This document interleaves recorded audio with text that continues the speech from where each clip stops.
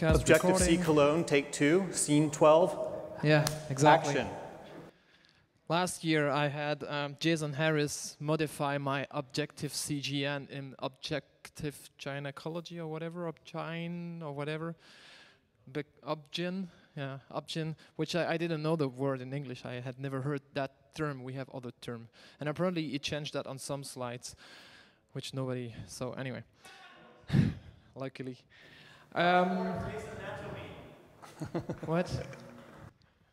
Anyway, okay, let me plug for today the last sponsor, New Relic. I was also super happy to have them as a sponsor. For one thing, it's kind of a big name. If you're doing some kind of any measurement of your web server, if you want to know how good you're doing or bad you are doing, you should definitely check out New Relic.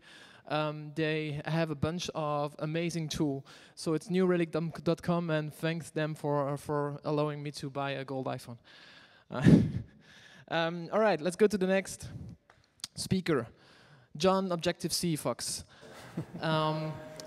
This is my first host in beautiful San Francisco. So the first time I was in San Francisco, in town, previously I had been to a friend of mine working at Apple in the Valley. But when I arrived in town, this was the first place I was sleeping at. So it's pretty cool. So first of all, I always wanted to know what the C. Charlton. Charlton. Like Heston, Charlton Heston. Okay, Charlton Heston. Okay. You see, I didn't ask what the F, but what the C. Yeah. I see what you did there. Yeah. The first time I not really met, but it's always related to my podcast. This stupid podcast who didn't bring me much money. I did it for the love, but as a boomerang, I got a lot of things coming back, and that goes back to what a lot of people said today, like Scotty spoke about the community love. This is for the reason why I do it. Damien just mentioned that you have to do things because you love what you do. And so I interviewed this nice guy here right at my side in 2006, I think, or 5, whatever. Very back in the days, I'm telling you from a time. And then yeah, exactly. Then I went to San Francisco for the Macworld 2007, and I was crazy enough to fly over there for my stupid podcast again, just for going at the Macworld, and I was lucky enough to see the iPhone introduction by Steve himself. And besides all my children, this is probably one of my the nicest part of memories of my life, besides my children's, obviously. And my wife, but it was pretty cool to be there in San Francisco when that happened. When I was sleeping at John's place, I always recall sleeping with the Latinos, because you live in a very interesting neighborhood. What was it called again? The Mission. The Mission. It's for a Spanish-speaking guy like me. It's a very interesting neighborhood. You hear more Spanish in this neighborhood than English. And I just wanted to mention that MemoryMiner is yet another of those awesome apps. The only problem with it is that you need a lot of time to use this app. You need to be retired. That's the only way I can see. Or you need to be the developer itself to put so many. I'm guessing you are probably the biggest user of your app, because you have an amazing collection. That's true, but I actually also wrote the app because I wanted it. Exactly, yeah. Very good reason to write an app in the first place. That's an amazing app, so check it out. And I have the feeling Findery, kind of the new baby, is kind of an extension, a logical extension of MemoryMiner. So without further ado, ladies and gentlemen, John Charlton Fox.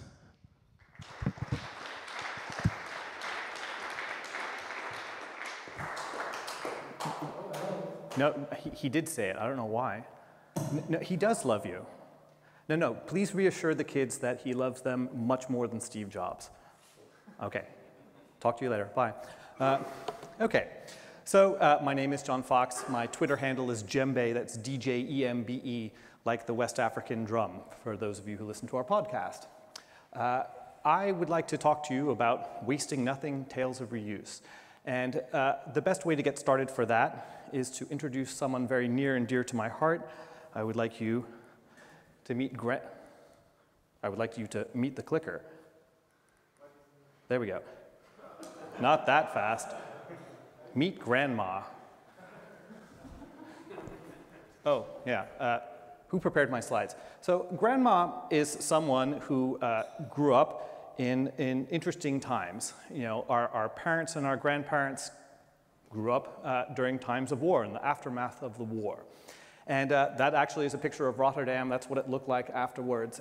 And at that time, if you were hungry and you wanted a snack, you just didn't pop down to the local Rewe and say, you know, I would like several bags of Haribo or to find, you know, some fresh fruit or vegetables. You know, stuff was hard to come by.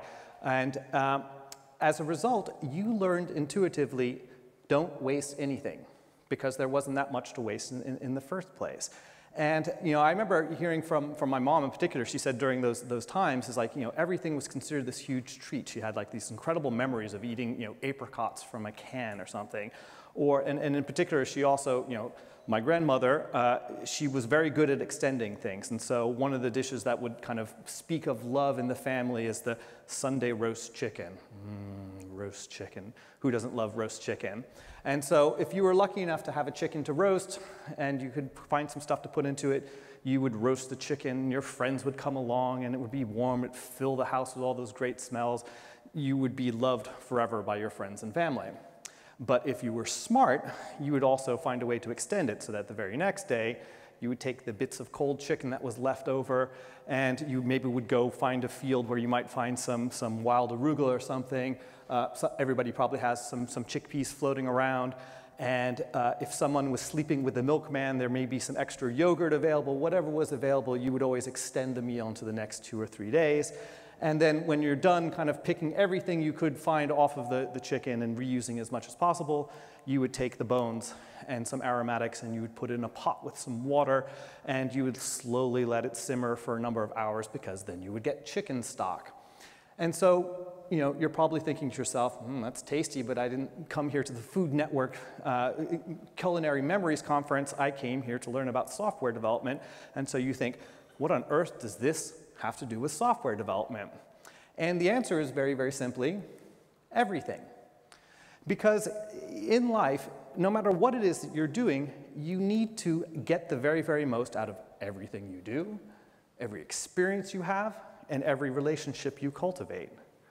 And so, speaking of relationships you cultivate over time, I would like you to meet a dear friend of mine. I would like you to meet Marcel. And Marcel is almost as old as Grandma.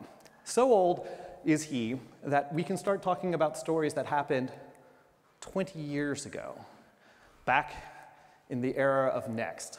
Now, I'm sure everybody here knows, except for those born in the last 10 minutes, that Next was the company that was founded by Steve Jobs when he was unceremoniously booted from Apple.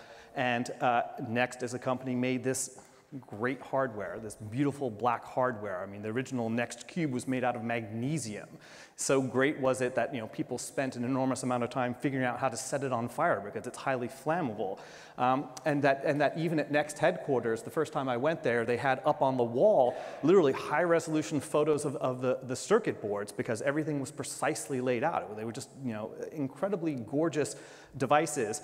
And as beautiful as the hardware was, the software itself was even better. You know, so I came of age where one of the most interesting things that you could do with computers was desktop publishing, desktop prepress.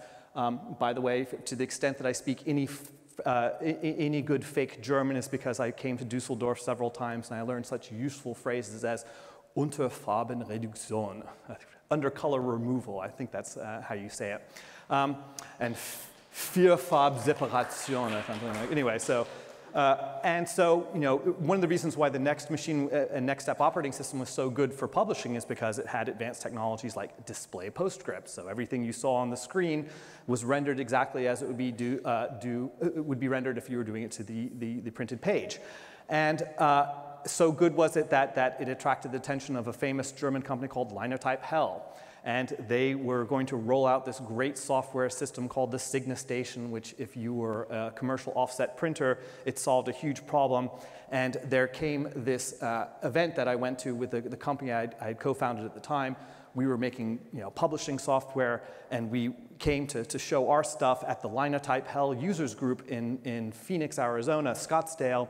And Steve Jobs himself was flying in on a private jet. Everybody was assured he would show up at the last minute. And everyone was nervous because he hadn't shown up, but finally he shows up. His son Reed is there. He's bouncing Reed on his knee while the stalwart German executives were wondering what they'd gotten themselves into. And all the other arrayed third-party vendors were all kind of excited to be there. He finally shows up, they make the presentation, we're all like high-fiving each other over the weekend because we were sure that this was going to be the start of this magnificent market for professional desktop publishing and pre-press, all based around the next computer, which was dubbed the best computer in the world for publishing. And that was Sunday. The following Tuesday became known as Black Tuesday. And it's not Black Tuesday because of black hardware. It was Black Tuesday in the same way that you refer to stock market crashes or the collapse of a bubble, because that was the day, as Wikipedia tells us, that Next withdrew from the hardware business, fired, laid off, almost half their company, and decided to close this incredible robotic factory in Fremont, California, where they manufactured these beautiful bits of black hardware untouched by human hands, but in fact built by robots. So everybody was kind of hoping that Canon, which was a big investor in Next, was going to kind of swoop in at the last moment and resume production of these fabulous machines and produce new ones in the future. Unfortunately, that didn't happen.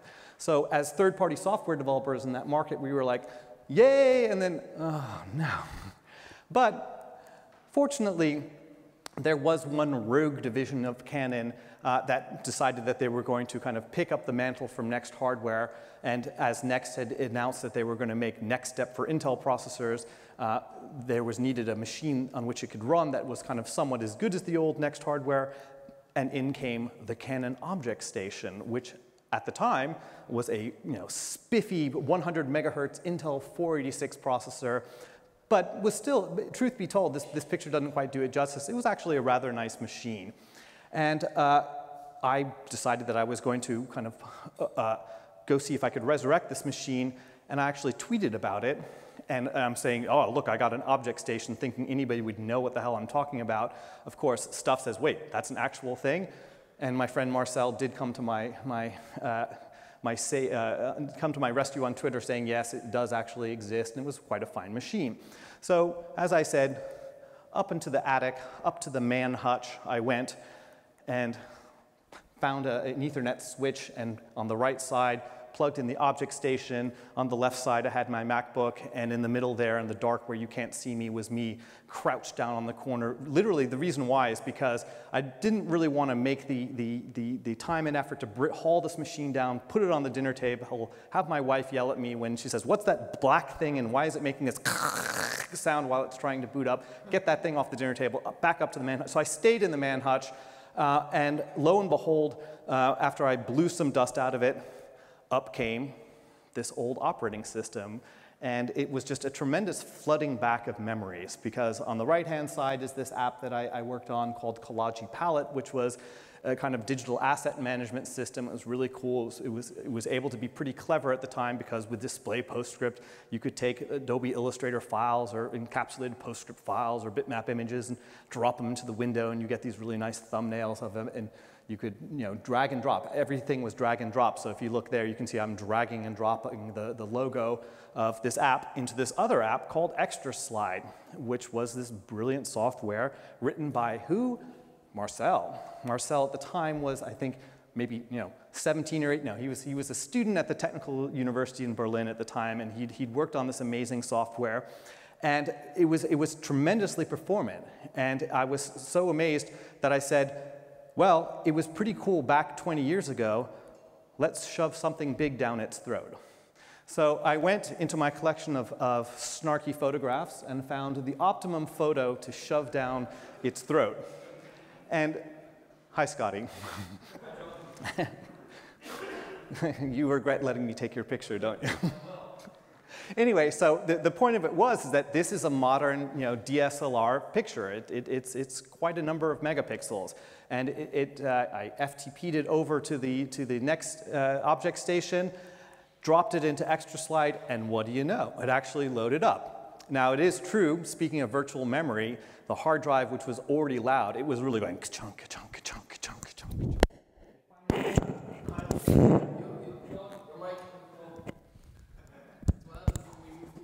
Sorry. I need my help.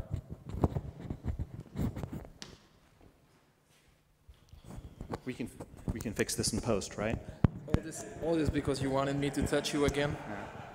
No, there, not there, there, right there, yeah. No, it's better here. Okay, good, no, just, Yeah. you missed the joke. Oh, fuck. Exactly, oh, fuck. All right, that's cool. Okay, all right, so, and as I said, one of the things that this app could do is it could just take these images and it would scale them. And you know, one of the things I noticed when I was doing it is that you could sit there and move the slider and it would enlarge the image and you could pan it around, but it all did it in real time. And I was wondering, how did it do it? What was the magic behind it? And so, that's one of the tricks it used is that it would basically scale it in chunky pixels, and then when it was done doing its work, it would kind of then render the high resolution. And I thought, wow, that was a pretty clever technique. And I asked Marcel, how did you do this? How did you achieve this effect? And he just, he kind of yawned, looked at me, and he says, the secret is to be lazy. So the secret in all things, I would say, relating to computer science, and particularly in graphics, heavy processing, is to be lazy. Don't do more work than you need to. I said, that's very nice, Marcel, but that's all kind of theoretically, practically speaking, how did you do it? And he looked at me like, why didn't you understand? And he says, draw low-res bitmaps directly in your view when you're scaling or scrolling. And as if he said, well, now I've given you more detail. And I said, of course, I'm writing down, draw low-res bitmaps directly to your view while scaling or scrolling.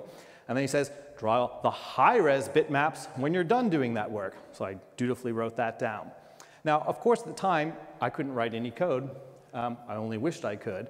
And so it took me, in fact, a number of years to be able to do it. And so just like the next step operating system, on Intel, when you say I've got to shut it down, it actually takes a while until it's ready for you to pull the plug on it. And I think that it's a pretty apt metaphor, because all the technology that existed in Next Step not only came into the Apple, Mac OS that we've been using and knowing and loving, but of course in our phones as well. So in the intervening time, I started working with some technology called web objects for doing web programming. It was kind of like the last gasp of Next software. Really, since everything is all about black things, the whole story of it kind of reminds me of that famous scene in Monty Python where the Black Knight is being embattled and kind of somebody lops off his arm, like, there goes black hardware. That's okay, it's just a flesh wound. And then they lop off this, we're not going to do Next Step for Intel anymore, we're going to do OpenStep for Windows. And then after that, that kind of didn't work. They chopped off another leg, we're not going to do that, we're just going to do web objects. You were left standing on one leg. Finally, we were saved with being able to write Cocoa apps for Mac OS X. And that's where we go forward in our story to about 9 years ago, when I started working on this app, MemoryMiner. And MemoryMiner is this application it's all about digital storytelling. It's about taking photos and marking out interesting areas of them, indicating who's in the photo, where the photo was taken, what's going on, what's the backstory, how do we connect it to different things that are going on in your life or in places that you care about. And so one of the things that it does is, if you look, I'm going to see if I can get this working. Let's do the squeak whoop. I want video, there we go. No, there we go, okay, yes. So if you see what it's doing there, that was the first place where I borrowed some techniques from Marcel for, well, it's true, okay. That was, in fact, if you say to yourself, you thief, you don't even know the half of it. Am I a thief? Oh yeah, I'm a thief. So let's look at another part of the app where I borrowed some techniques from Marcel. So this is the person icon editor. So that's a part of the application where you've taken all these photos and they take place describing parts of your life. And they may do things like allowing you to get an idea about how you looked in a particular period of your life. So this is this thing which, if you look at it, now even that I look at it, I think to myself, wow, I really did steal. So here you have this nice image scaling behind a frame. That's my father. My father was a total geek. He was into amateur radio, and he figured, well, he wanted me to get into amateur radio as well. And so he would put an amateur radio catalog in front of me, and somehow through the process of osmosis, I would absorb it and then become a geek myself. And I have to say, it worked. But if you look at this functionality, and unfortunately I couldn't show you a screen movie of extra slide, but I think Marcel can say, is that a total ripoff of the core functionality of extra slide? Yeah, okay. So, but to give you an idea, so this was an interesting thing because, as I said, I had no idea how to code. I wasn't able to steal Marcel's code. I wish I could have. I had to actually learn myself. But the important thing was learning the techniques. So, now another important thing that MemoryMiner does is kind of the opposite. Instead of kind of trying to scale an image into a box, you can also use it to mark up areas on a photo. For different purposes. This is a photo from NS Conference, and you see I can go in there and type in some snarky text to describe really what's going on in that particular part of the photo, zoom into it, lickety-quick, I spit wickedly. Lickety-quick, I spit wickedly, and then in the next segment, whoops, go through that again, sorry. I was too quick on the draw. And then the next segment, our own Mike Lee, where we can type the appropriate words, drop a beat, I'll catch it. So again, using these two photos, you can kind of start to tell a little story by marking up areas of the photo. Now, then you do all this work, and the other thing that I remembered about developing software for NextStep is like this very rarefied environment. You know, everybody who saw NextStep software said, wow, that's really great, when can we have it? And we said, well, yeah, just go buy a Next machine. And they're like, how much does it cost? I don't know, $7,000 or $8,000.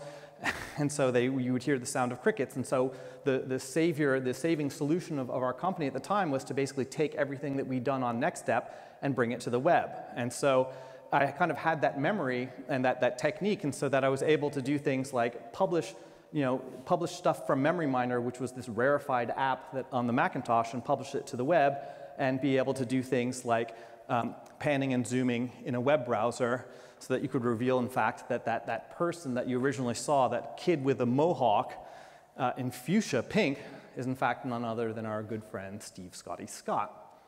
So, you know, another interesting thing that I developed while working on MemoryMiner is this idea that, again, when you have a limited number of resources, you have to be able to make the most of it. And in fact, you know, if you think about it, it makes sense. You probably have, you know, maybe 12 or 15 pictures of your grandmother and maybe hundreds of your parents. And if you're a new, you know, when you become a new parent, you know, anybody who has a kid, you probably have 10,000 photos of your child by the time they're even, you know, 12 months old because it's so easy. Well, back then, it wasn't so easy to take photographs, so one of the things that you would do is think about the photograph not as the photograph, but as the starting point of a conversation, because in that photo, that's my brother, the one with the chokehold, and the one being choked, of course, is me. And so really what you want to do is kind of delve into the backstory and ask yourself, or I would ask myself, why is my brother choking me? So I would give my side of the story by recording video and attaching it to it, and then if I ask my brother to do the same thing, he says, well, I'll tell you why I choked you, because you were an annoying little shit. That's why, and you deserved it. It's a good thing that your mom likes you, otherwise you'd be dead by now. It's like, wow, Richard, that was kind of more sharing than I was hoping for. But, you know, using this technique of recording video and audio and using it to highlight something led me to another project that I worked on, an app called Phrase Farm.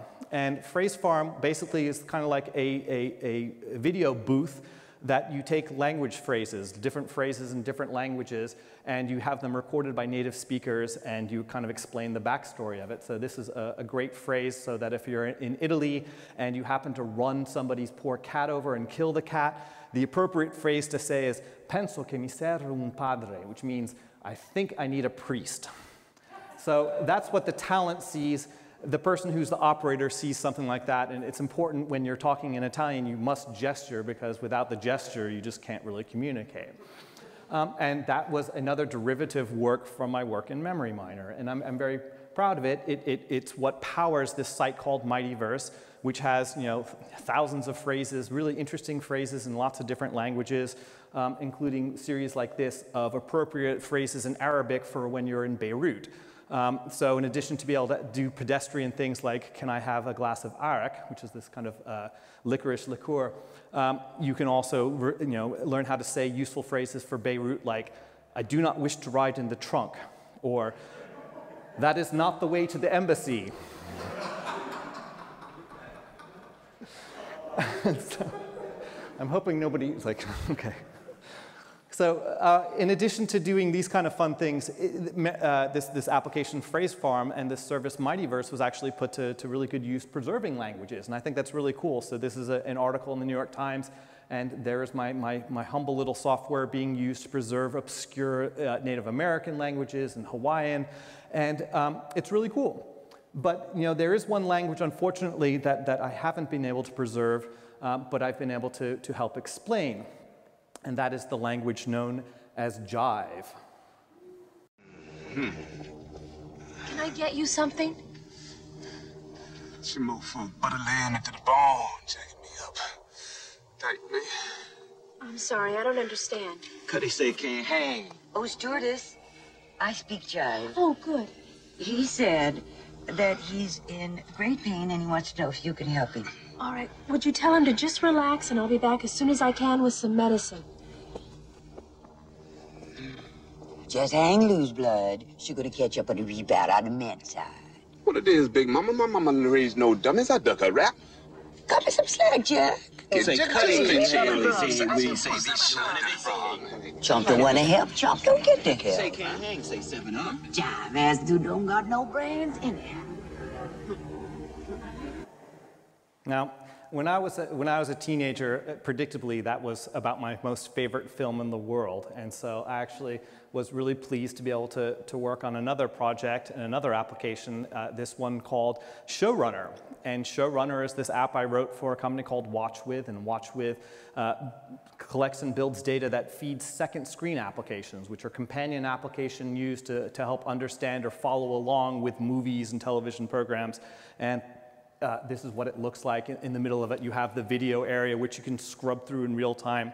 Up there on the top, you have the various scenes, which capture, kind of help express what's going on in the scene. If you had one image to be able to describe, scene, whatever number this is the good image to use.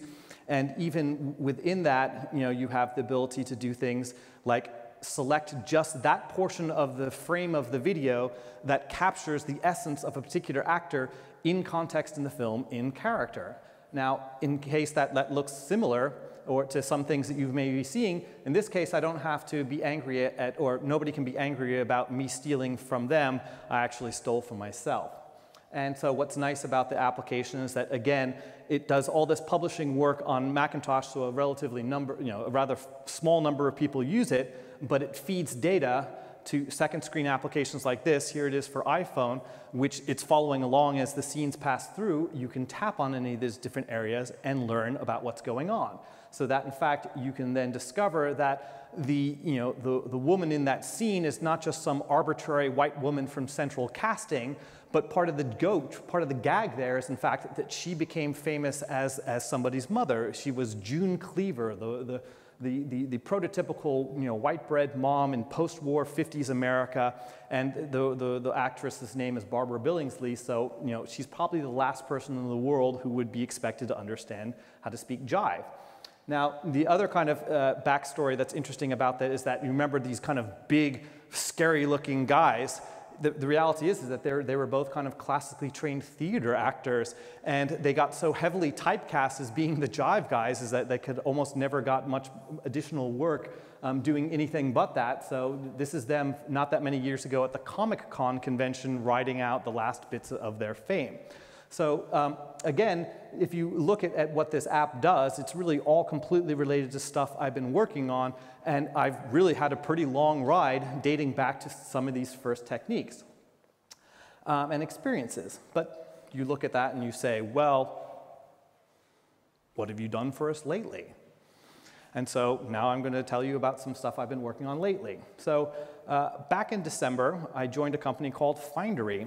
And Findery is an application, and it's a platform, and it was created about 2 years ago, and the founder of the company is this woman named Katerina Fake, who was the co-founder of Flickr. So how many here know Flickr? Okay, So to speak to a point about community, the thing about Flickr that made it really interesting wasn't really anything to do about how it hosted photos, because there were lots of different places you could shove photos on the internet. What made Flickr really interesting was the community that was so heavily cultivated, and the fact that you could put a picture up there and say, I don't know that much about it. Does somebody in the community know something about it? Or is there anybody else in the world that shares my passion for X, Y, or Z? People went to Flickr for doing that. And so Findery it takes some of those very concepts of it, but instead of the atomic unit being the photograph, the atomic unit of Findery is the note. And the note is basically something that you kind of tack to a geographic location. You can say, here's a little bit of text, or here's a picture or video that really helps you understand what makes this particular place a place. And it's user-generated content. It's been available on the web for starting about almost a year ago. So it's been seeded with a carefully, slowly grown community. And when I joined, my job was to basically take that experience, what was available on the web, and build up something that could work on a phone. And so this is an example of it's the same content, but in a different form factor. And of course, one of the things you'd expect with this is that you're looking at this strange thing, you're thinking, what is that? And the only way to really kind of find out what it is to kind of zoom in a little bit.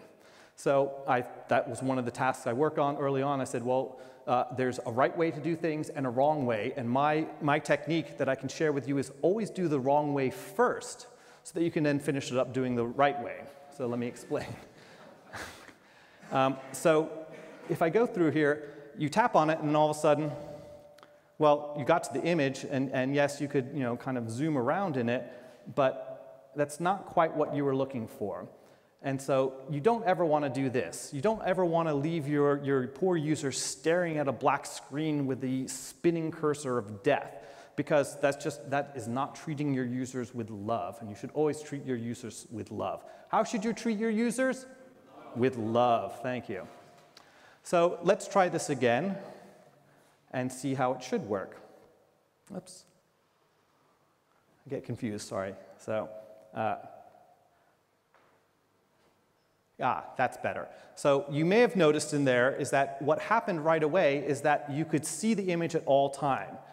And so let's do it one more time. You see that? As soon as they tapped on it, they were still looking at the image.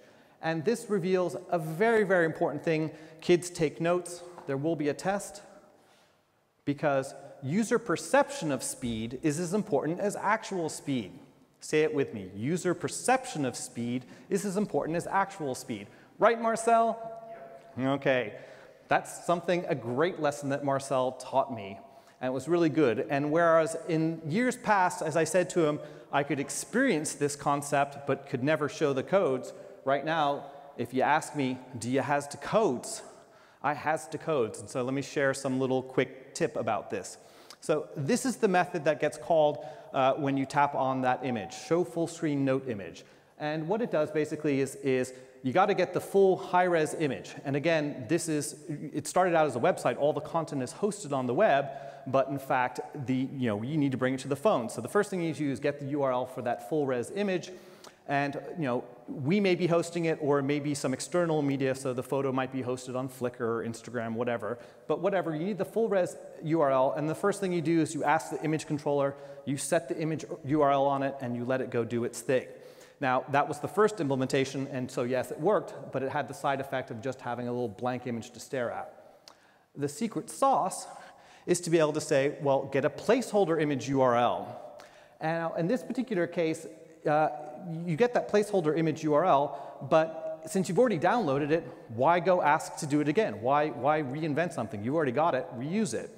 Now, in this particular case, the initial response, it's in the cache somewhere, so you need to ask the URL cache for it, saying, hey, do you have this response, and can I have it, please? And you have to be prepared for failure. You might say, just because you asked me for that cached image doesn't mean I'm going to give it to you. It's not always going to say, yeah. Some days it might just say, nine, I don't have it. So then you have to have a fallback plan, so you might go to a smaller, lower res image that you might have gotten earlier, or if you really want to be very thorough, you might just get an even smaller one and just stuff it in there. But you set the placeholder image, and up comes your view, and your web view in this particular case, and render it, and then everything will be happy. Now, wait. You're using a web view in a native application. Why would you do that? It's like, use a web view? Well, because yes, we can. Yes, we can use HTML to render portions of our native application. Why? Well, because HTML and CSS is really great for laying out text and images. You know, Marcel would probably just do it in PostScript. The more modern kind of layout languages is HTML and CSS. And it's really good for laying out stuff like that. It's not good for building kind of the interactivity of it, but for laying out and describing how it should look, it's great. But the important thing is the interaction between a web view and your controller can be a little bit tricky. And it's always just those little things, those little differences. Example. Well, in order to kind of illustrate this point, I have to start with another point, and that is you really always need to give your application early and often, like it's been said, to anonymous first-time user. So here's my prototypical anonymous first-time user, meet Alex. And he's somebody who actually showed my application to literally kind of a week ago, and I showed him just that little thing that you were looking at. And when you show your app early and often to brand new users, there's one thing that you must do. Just hand the damn phone over, shut up, and watch. What should you do? Hand the damn phone over, shut up, and watch. And so what I noticed from that is that just because you're used to tapping on something and seeing it, people also double tap on an image to try to view it. It's a normal thing. And so when I was watching him tap on it, double tap on it, I just wanted to like crawl out of my skin and say, dude, it's a hyperlink. You only need to type once.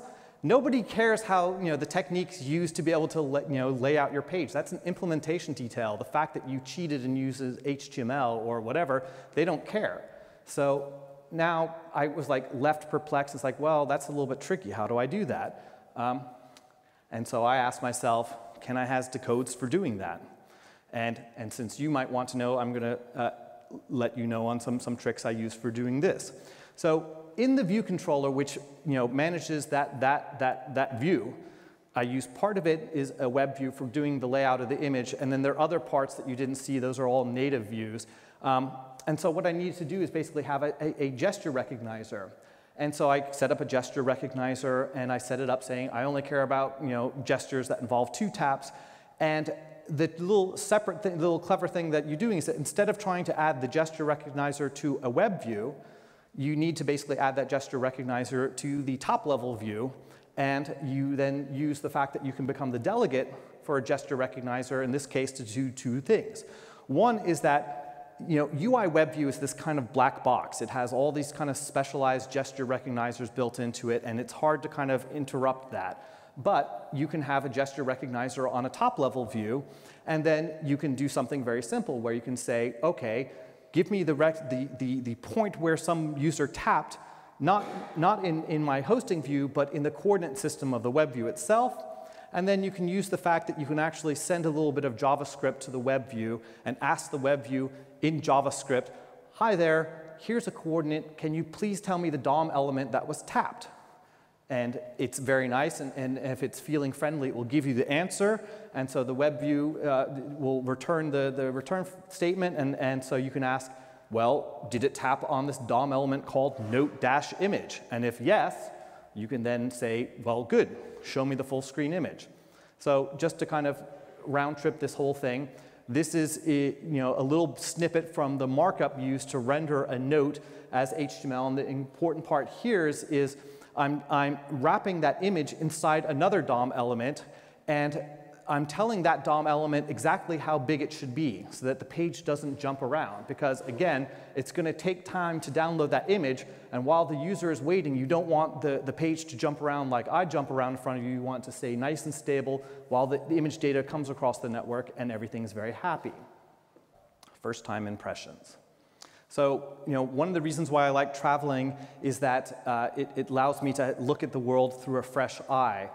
And while you're looking at the world through a fresh eye, you may remember that things that you thought you remembered or thought you knew, you may have forgotten them.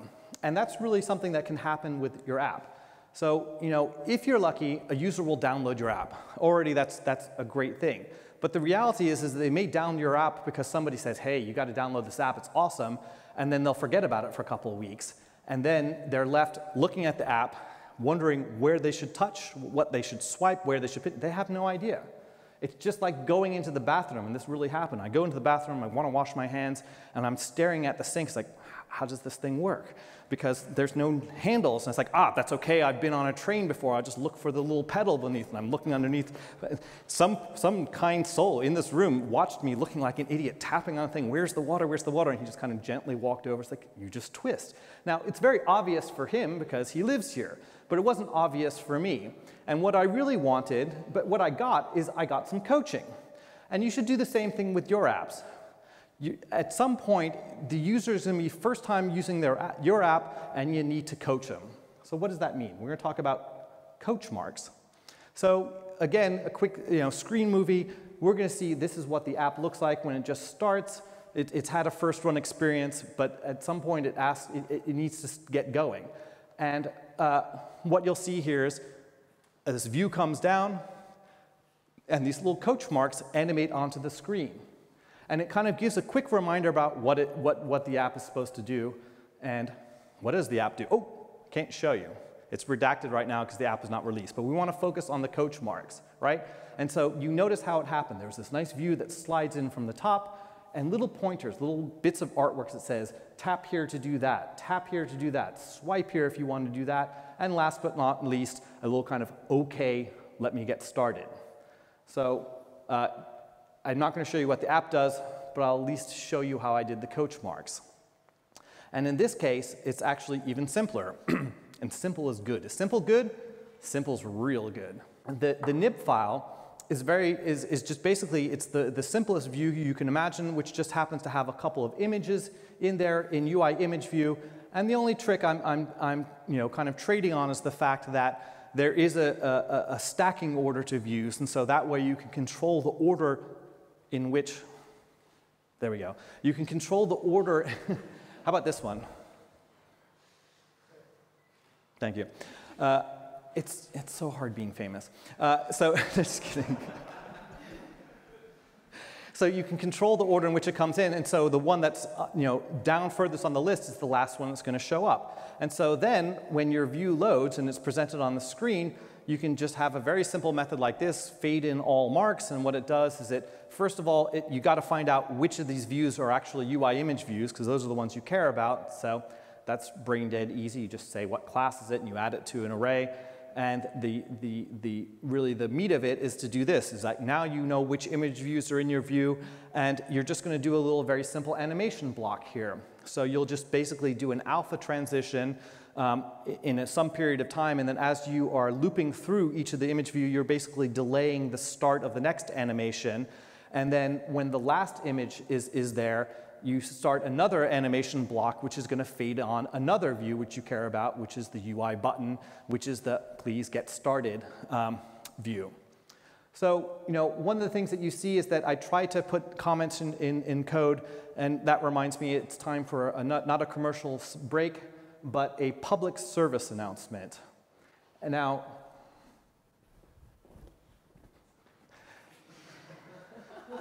when your colleagues are looking at your code, remember, here's something that can happen. You notice me, I'm kind of silly. I like to go out. Sometimes I like to have a beer or two, and it's possible that tonight or any other night I might drink a little beer too many, step outside, and get run over by a bus. And I'm confident that it doesn't matter if I get run over in the bus, because this will never happen. Where are the comments? That will never happen. And it took me a while to get to that point, because if somebody looks at code and say, I don't understand what's going on, there's no comments, you didn't explain it, your first inclination is probably something like this. So you don't do that. Don't be the person that's wants to think that, hey, it doesn't matter because I'll always be around. You might not always be around. So for the love of all that is sacred, comment your code. Okay, thank you. Enough of our public service announcement. One of the things that struck me about coming here to Cologne is that you exit the train station and you immediately see this enormous church. And I thought, well, wow, why did they put it there? I just got here, and why do I have to, make a confession? well, I will make a confession. That's not my grandmother. I lied. This is my grandmother. That's my grandma, and that's for reals. She's probably about 15, 16 years old at that time. She's actually on a donkey. I'm sorry, I shouldn't have cropped that out, but she is in Gloucestershire, which is not that far from where Scotty and his forebears lived. So it is possible that somebody, the milkman that somebody might have been sleeping with, may have been somebody in Scotty's line. We don't know. I'm still trying to figure that out. But that is my grandmother. This is also my grandmother. And so that is my mom, and my mom is there, in a ditch, because it so happened that my grandfather, and this is true as well, was an engineer, except for he worked on hardware. That's him building kind of irrigation systems in Egypt, and since he was always away, literally in a ditch, my grandmother, smart and wonderful as she was, thought, well, if I want my daughter to know her father, I need to bring her to the work site. And the reason I'm thinking about this is a little bit, it's like, when it's all said and done, there's not a whole lot of difference between doing software development and digging in ditches, because you're always down there in the muck, hoping things will work, and trying to fend off distractions, and your family never sees you, so sometimes they have to bring you to the ditch. But the other reason I want to show you that image and to kind of to bring some parting thoughts is that I think it's important to be grateful, because, in reality, we're the luckiest people in the world, we really are. I mean, we get to work in this incredible technology, have this great community of smart people to work with. In my case, I'm absolutely grateful to a bunch of people. I'm incredibly grateful to Marcel. I mean, I've known him for so many years, and so many of the techniques and skills, to the extent that I have them, I learned them from him. I also am grateful to this guy named Menard Brouwer. He's the first Dutchman I ever worked with, and he taught me this incredibly powerful trick. So when we were in the office together, he was off in his own office, and sometimes I'd hear this phrase, and it was like, "Godverdamme." And I was like, so is there anybody here who's Dutch? Okay, so as this man will truthfully tell you, "Godverdamme" translates in English as, "gosh darn it," right? So if you have a problem with your code and it doesn't compile, or your app falls over and dies, the important phrase to utter is "Godverdamme."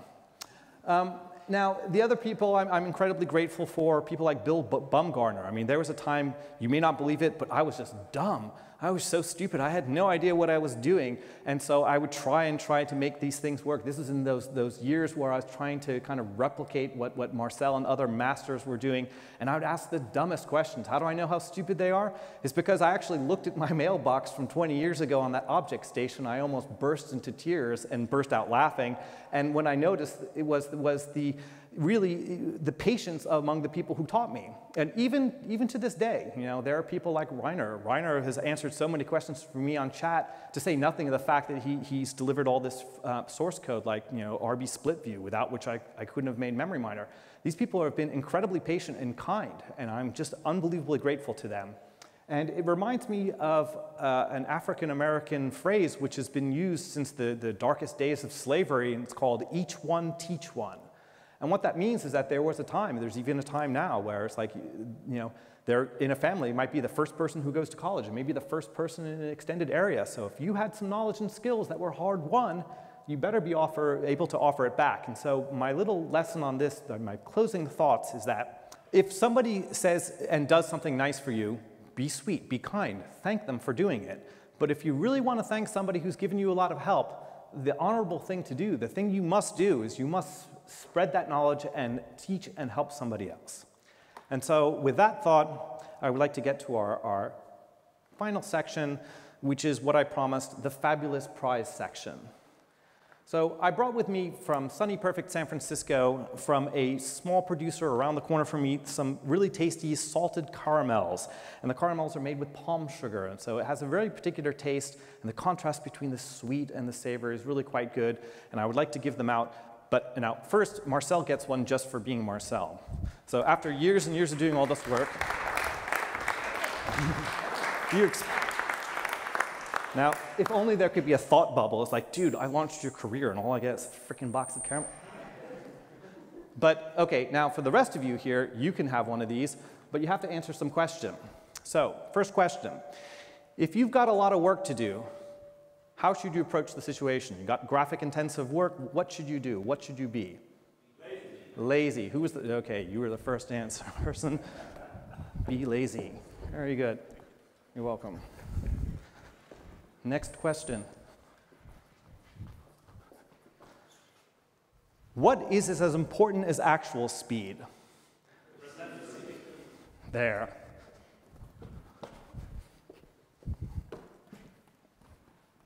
Very good. And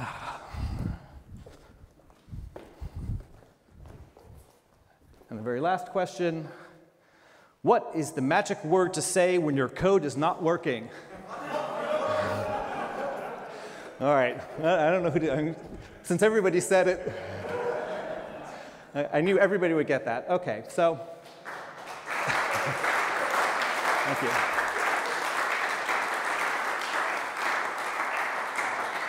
I would say with these last moments, please stay in touch. You know, follow me on Twitter if you're not. And I'm very serious about what I said. You know, there's a coding day tomorrow, so you've got an idea about the types of things I've been working on. If there's anything that you've been working on, you have questions, it would be my honor to help you with it. And I thank you for your kind attention. Thank you very much. We don't really have time for questions, but the panel is coming, so if you have questions, keep them for the panel. The other thing is the coding day is not tomorrow, but the day after. Thursday, tomorrow. yeah. That right. Too. Get out of here, because in like 15 minutes, we will have to come back for the panel. All right, and another round of applause. Thank you, John. I forgot to thank one last person. Daniel, thank you so much for lending me your car. I know that you thought you were just lending me your USB key, but you know, it was attached to the keys for your car, so.